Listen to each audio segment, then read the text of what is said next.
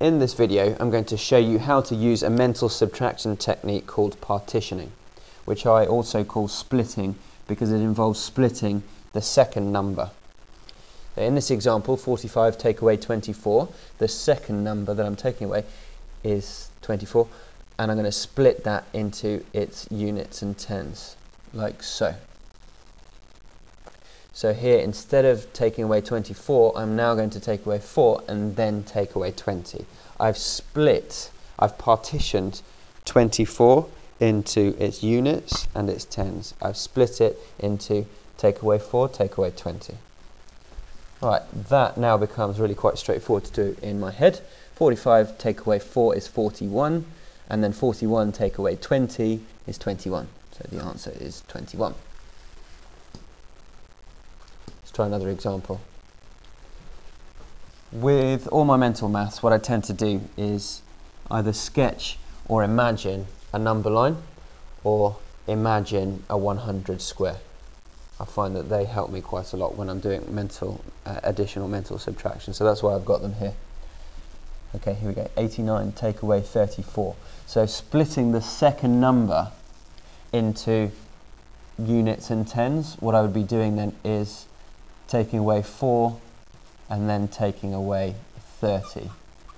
See how I've split that into units and tens? Take away 4 and then take away 30. Right, on a number line, this is how I would draw it out.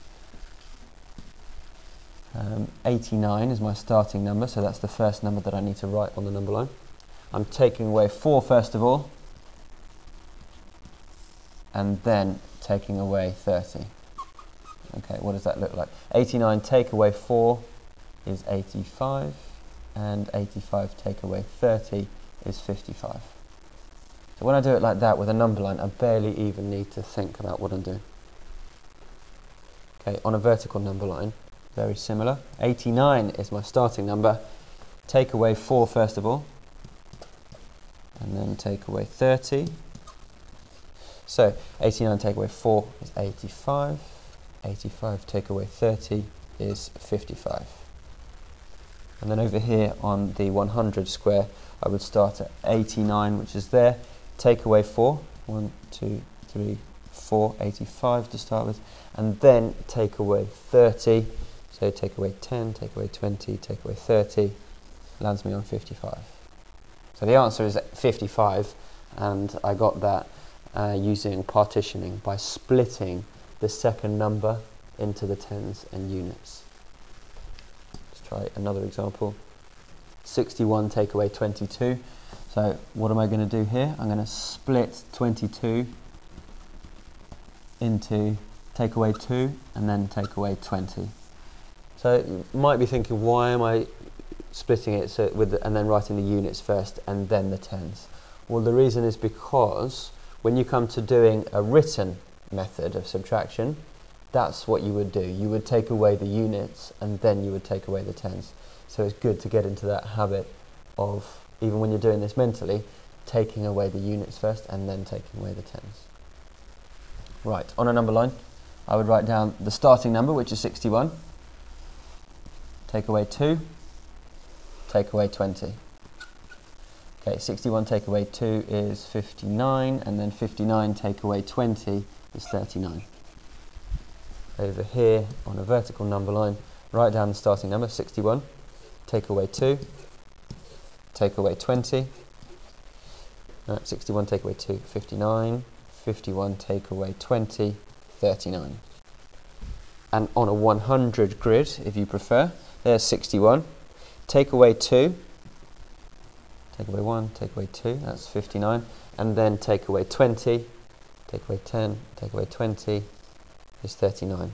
And you can see as I'm doing it, I'm actually touching the 100 square, or when I'm using the number line, I'm physically moving my pencil over the page to try and represent the movement. And again, that's something that really helps me picture what's going on. Okay, I'm going to leave you with this. How would you use partitioning to solve these problems? 23 take away 5.6, 11.5 take away 7.7, 461 take away 198. if you want to pause the video here and have a think about that, I'm going to resume in about 5 seconds with my suggestion as to how I would partition and then subtract.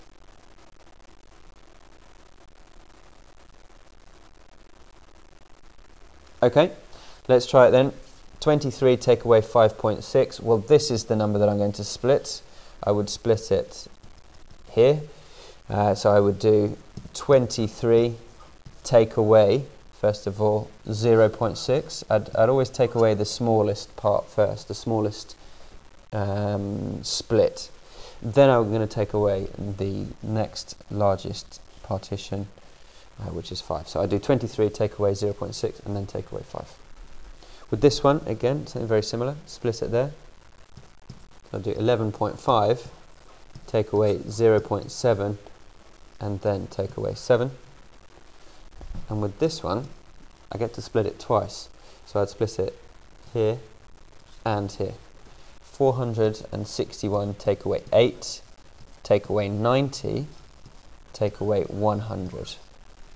That's pretty easy to do, isn't it? 461 take away 8 is going to give me something like 453, and then take away 90, and then take away a further 100. I can do that probably quite easily. Okay, that's the end of that video. I've got a couple more videos in the series on mental subtraction. One is on counting back, and another is on compensating. So have a look at those. Okay, thanks.